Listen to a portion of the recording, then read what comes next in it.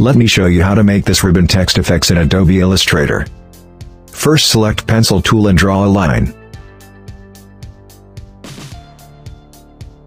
Select the text tool and type what you want.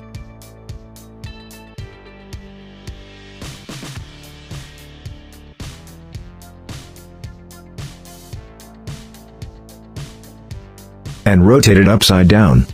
Open Windows panel, select Symbols, and add text to the symbol panel.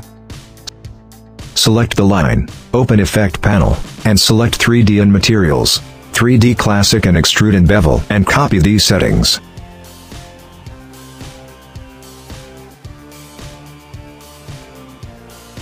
And then, open Map Art, and copy these settings.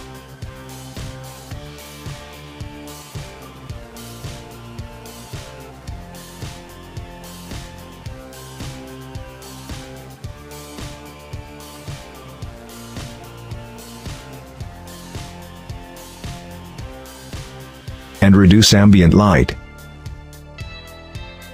That's it. The ribbon text effect is ready. Hope you like it. Please subscribe my channel for more designs.